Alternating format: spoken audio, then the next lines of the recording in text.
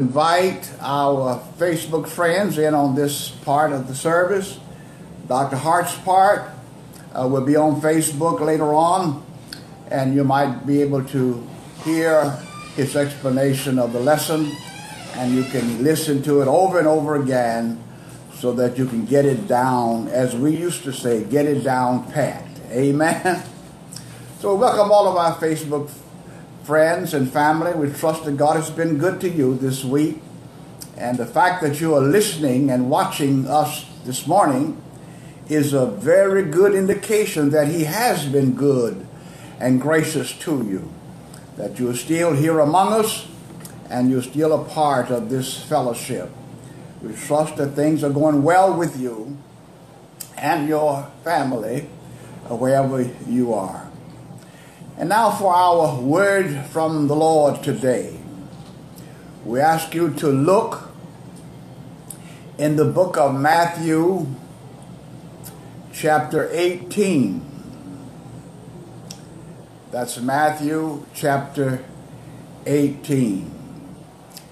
And we want to consider verses 23 through 35. Matthew chapter 18, verses 23 through 35. And it reads as thus: Therefore, the kingdom of heaven likened unto a certain king, which would take account of his servants. And when he had begun to reckon, one was brought unto him which owed him 10,000 talents. For as much as he had not to pay, his Lord commanded him to be sold, and his wife, and children, and all that he had, and payment to be made. The servant therefore fell down and worshipped him, saying, Lord, have patience with me, and I will pay thee all. Then the Lord of that servant was moved with compassion, and loosed him, and forgave him the debt. But the same servant went out and found one of his fellow servants, which owed him 100 pence. And he laid hands on him and took him by the throat, saying, Pay me what thou owest. And his fellow servant fell down at his feet and besought him, and saying, Have patience with me, and I will pay thee all. And he would not, but went and cast him into prison, till he should pay the debt. And when his fellow servants saw what was done, they were very sorry, and came and told unto the Lord all that was done. Then his Lord, after he had called him, said unto him, O thou wicked servant, I forgave thee all that debt, because thou desirest me. Shouldest not thou also have compassion on thy fellow servant, even as I had pity on thee? And his Lord was wroth, and delivered him to the tormentors, until he should pay all that was due unto him. So likewise shall my heavenly Father do unto you, if ye from your heart forgive not every one his brother their trespasses. Amen. The grass withereth and the flower fades, but the word of God shall stand forever. We want to talk this morning about a subject that is so dear to the heart of should be to every Christian, and most certainly dear to the heart of God. And that is the subject of forgiveness. forgiveness. If there is anything that we in the body of Christ have difficulty with, and that is forgiveness. Forgiving those that have mistreated us. Forgiving those that have treated us wrong. Forgiving those who have not shown us the proper consideration. Forgiving those who have not lived up to what they should be as a child of God. So we hold on to this right that we have for redress. We hold on to the idea that we need to be made whole for the wrong that we have experienced. We need to be made right. We have a legitimate claim against that person who has mistreated us, who has treated us wrong.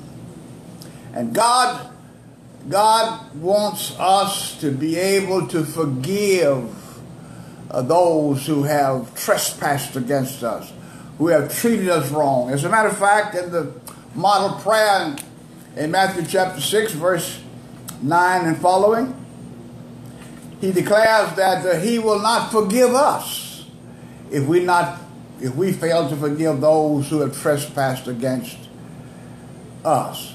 He will not forgive us our trespass. And that is probably a problem that many of us are dealing with today. That we are suffering because God has withdrawn his hand from us, because we have failed to forgive our fellow traveler. And therefore he has not forgiven us. Therefore our sins are still on us, and we're still suffering from the effects of our sin. And as a result of Peter asking him a question about this whole subject of forgiveness, Jesus was teaching them that need to learn to forgive. And Peter said, well, Lord, yes, in essence, I understand and I agree. But how many times shall I forgive? How many times?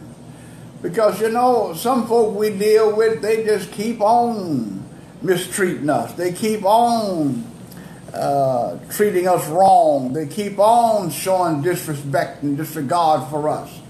And how many times should we forgive?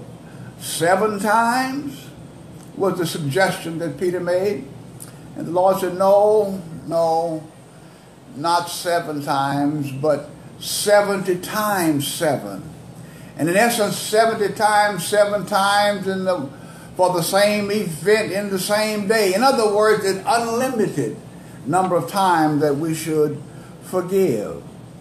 And then he told this parable out to demonstrate what he meant by forgiving. And he said there was a king. There was who had several servants, and he had given into them certain amount of money, or loaned them, or provided financing for them. And one day he decided to call them in and to take an account of where they stood with him. So he had all of them brought before him to give an account of how they stood with him. And this one servant owed the king 10,000 talents. Now it's difficult to determine how much that is in our money, but suffice it to say that it was several $1 million. And the servant told him, he said, Lord, I know it's time to pay, but I don't have it. I can't pay. Will you be patient with me?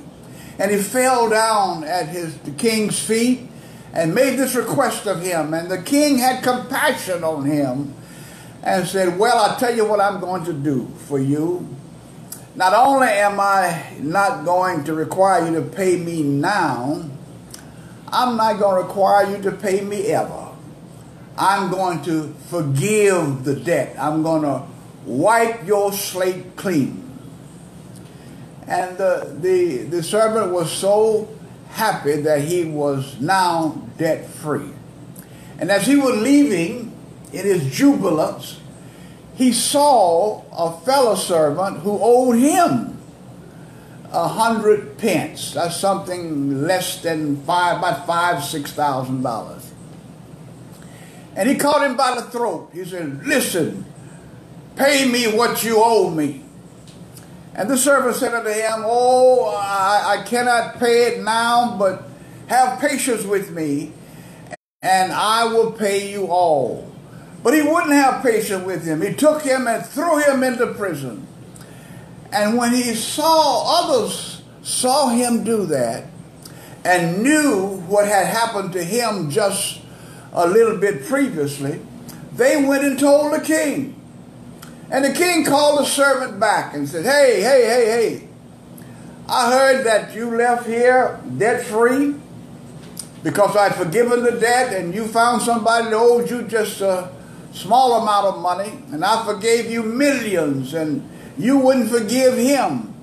So now I'm going to cancel the forgiveness that I offered to you, and I'm going to reinstate the debt and cast you into prison to the tormentors and leave you there until you pay it all.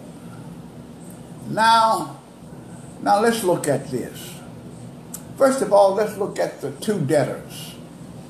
Who were they? The first one that owed the king 10,000 talents, he was what we would call a big shot.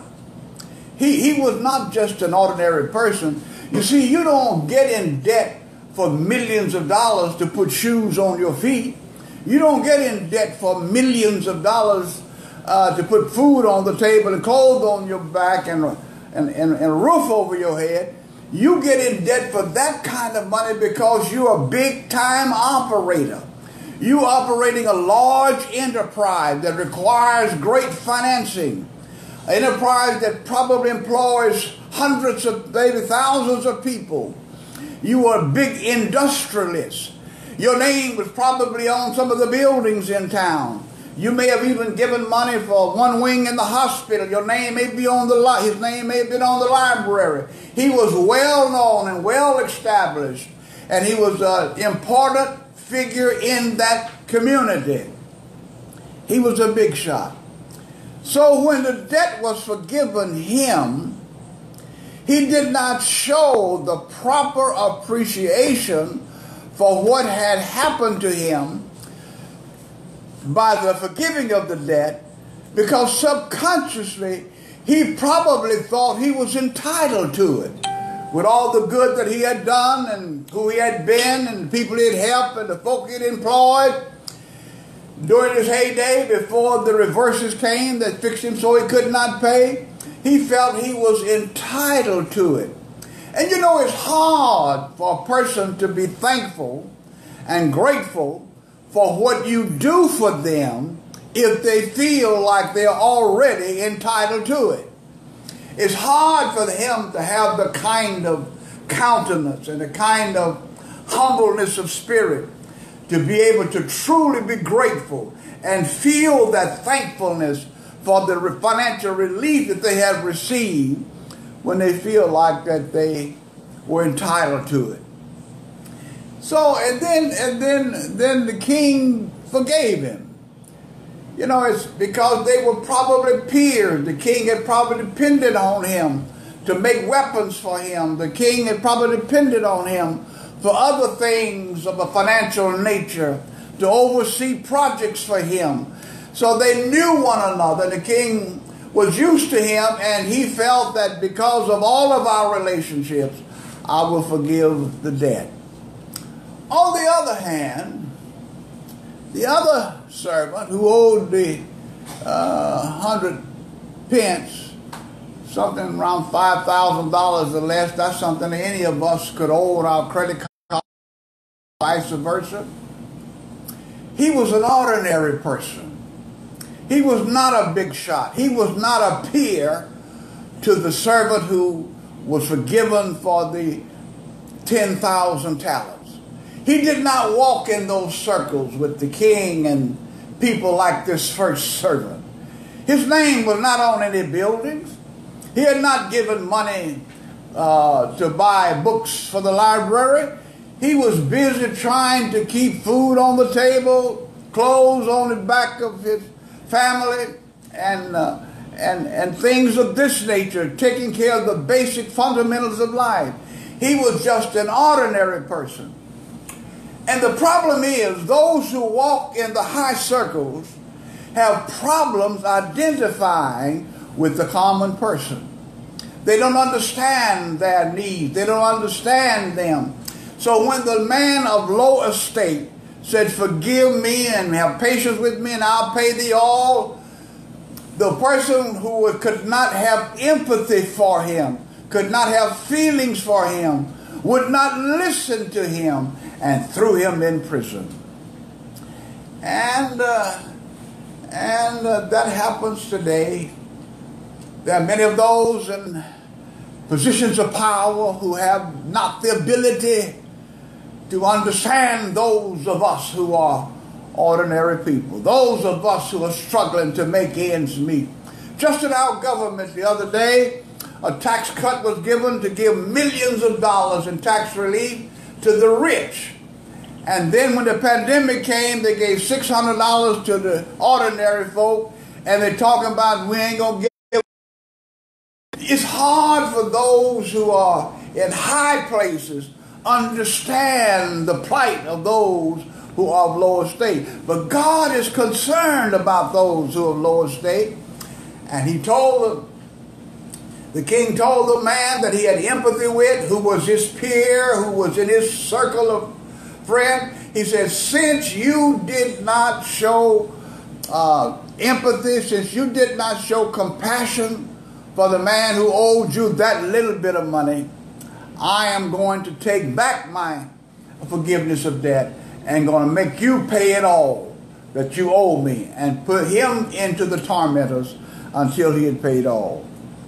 So what is the moral of this story? That we need to be able to learn how to have empathy with those that we feel are less fortunate than we are. Oh yes, we pray for them. We say, Lord, we pray for those who are less fortunate than I. But we need to do all we can to walk in their shoes, to understand their circumstances, to be willing to give them a helping hand, because their amount of debt may not be as great as yours, but for them it's a great burden. So be able to show empathy to them. Forgive them as you have been forgiven. Now, a word about this. Forgiveness means that you've been mistreated, that you have been treated wrong, and because of that you feel you have a just claim for redress, a just claim to be made whole against the person who treated you wrong. And yes, you may have that.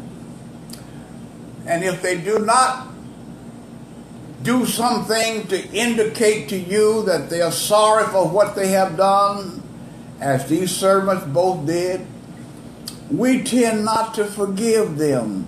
And we hold grudges and we hold resentment for the person. And Jesus said, don't do that, because when you hold resentment for the person, it kills and damages your witness. It kills and damages your peace. It causes you to have high blood pressure and stress. It causes you to have health problems. And it breaks your fellowship with God.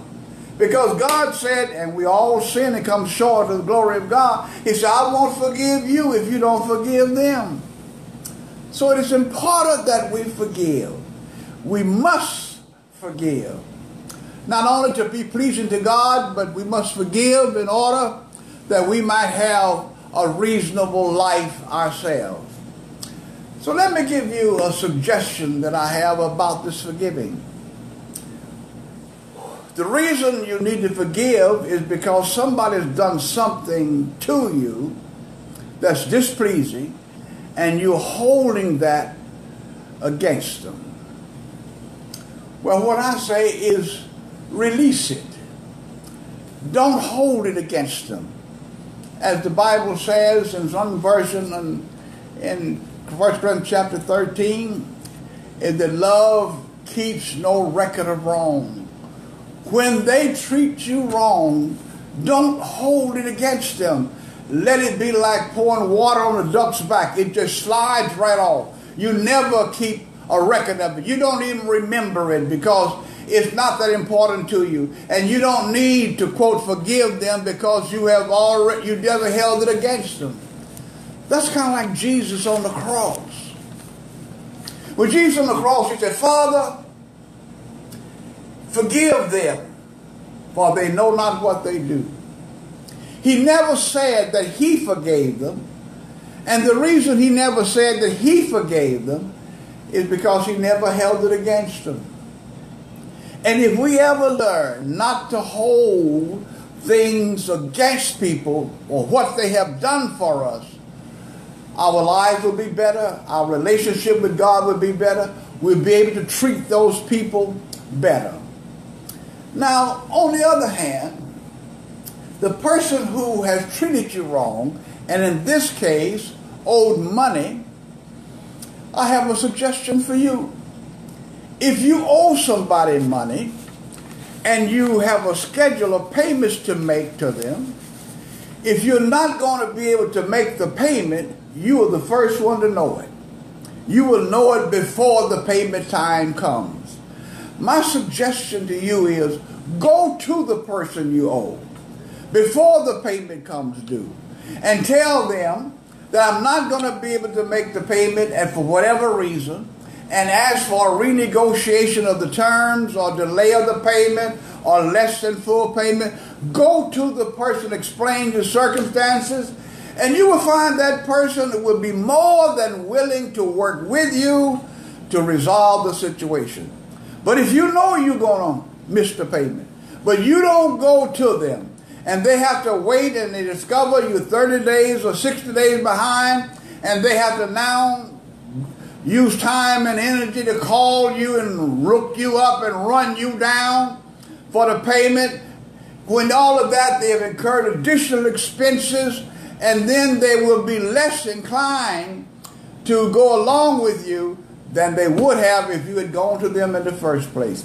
I found out in my experiences that when you cannot meet your obligation, go to the person before it's due. You know you're not going to be able to make the payment. You don't have to go hide and stuff like that. Face them. You faced them when you wanted the money. So face them now when you cannot pay. And you will find they will be gracious and more than willing to go and be cooperative with you in resolving the situation. So in order for us to have the kind of life that God would want us to have, and to be the kind of witness God needs us to witness, when God forgives us, as the king did the first servant, we should be willing to forgive those who have treated us wrong, not because they deserve it, but because you have been forgiven. Someone has been gracious to you, and you're willing to pass that on. You're willing to pay it forward. You're willing to show kindness to someone else. And if you cannot forgive all of the debt, you can reschedule it so they can make payments less than what they had promised to pay. You can work something out with them so that the debt could be solved. That way you're able to keep your relationship with them and keep your fellowship with God, and life will be so much better for all of you. But if you hold forgiveness, do not forgive, it can do great damage to you. It has been suggested that those who are in the mental institutions, if they could just forgive those who have done wrong to them, the majority of them could be released tomorrow.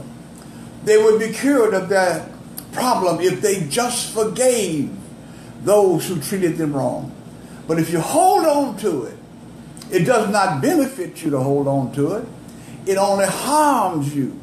And it only harms your relationship with your fellow man.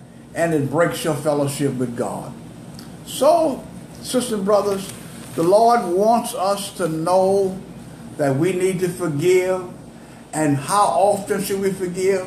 Forgive every time there is an offense, because that's what God does for you. Especially when they come to you and ask. But they don't have to come and ask. Forgive them without them coming to you. It's kind of like when our son John will come and he'd do some stuff he knows he shouldn't do. And you come back, he's faithful in doing this, come back and say, Daddy, will you forgive me? And I say, John, I don't need to forgive you. He said, yes, Daddy, but will you forgive me? I said, but I don't need to forgive you. He said, why, Daddy?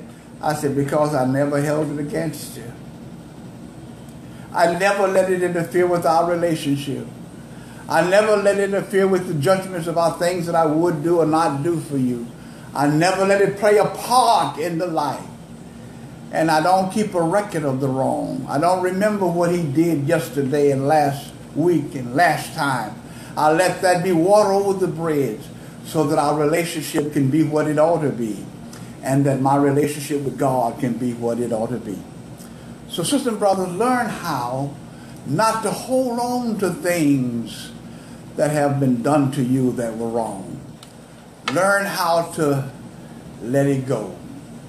No matter how much you want to retaliate, no matter how much you want to extract justice, let it go. Just release it. You don't have to have a redress of wrong in order for you to be what God would have you to be. You don't have to have the satisfaction knowing that I got even with them. What does that mean anyway? It's just a temporary feeling. So learn how to just let it go and keep no record of it in your memory. I've had some people come to me and say, Reverend, you know, I want to apologize. I said, for what? For something I did. I said, what's that? They say, oh, I said, oh man, I didn't even remember that. I didn't hold that. I can't burden my spirit with that kind of stuff. I never held it against you. I never kept a record of it. I never let it interfere with our relationship. And certainly I didn't want it to be the cause of an interference with my relationship with God. So if I could impress upon you today that God wants us to forgive one another. So much so that he says, if you do not forgive them of their wrong or trespass toward you, I will not forgive you of the wrong that you have done against me. Amen. This is God's message for us today. We pray that we find a resting place in your heart and that we will learn to grapple with this most serious condition that faces the church today. And that's the inability to forgive. There are people holding grudges against folk for stuff they have done years ago. Folk have forgot about it. Folk didn't even know they had done it. We are going around holding grudges and causing an interference in relationship with them and affecting our relationship with God. So I pray, Father, that he will teach us how to just let it go. Let us pray. Father, we thank you now for this marvelous day that you've given us.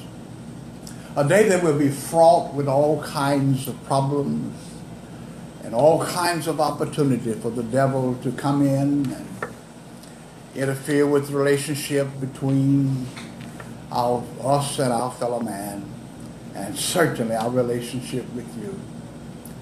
Help us not to let this problem of unforgiveness cause us to not have the kind of relationship and fellowship we need to have with our fellow man, especially in times like this. And certainly that we will not be able to lose our fellowship with you. We pray a blessing upon all those who hear us now. In your name and in your name, we speak blessings into their lives. It is in the name of your only begotten Son, Jesus the Christ, our Lord, that we ask it all. Amen. It's a blessing to be able to be with you today. We trust that this word has found a hiding place in your heart and will help you not to be able to sin against God or your fellow man as we make our journey from earth to glory. If you would like to worship and giving through this ministry, not to this ministry, but through this ministry, because your giving should always be to God. And it should be based upon your fellowship and relationship with God. And it should be based upon how you view God and how grateful you are to Him for what He has been to you and what He is to you now. And if you want to do that through this ministry, you can do that. There is an app for giving called Givelify. And you can download it from the Play Store or download it from wherever you get your apps from. And then you can log into it and look for the Corinth Missionary Baptist Church at 2774 County Road 236 in Tyler, Texas. And you can make your gift through that medium. Or if you want to, you can mail it in to the Corinth Missionary Baptist Church, 2774 County Road 236, Tyler, Texas 75705. And we will receive those gifts for you and give proper recognition and account for it. And if you do it this way, then God will give you credit for it on the heavenly book. You're not giving to this ministry. You're giving to God through this ministry. Not based on the needs of this ministry, because God don't supply all what we need to do what He wants us to do. But you giving to maintain your relationship based on your relationship and your fellowship with God. God bless you and God keep you, shall be our prayer.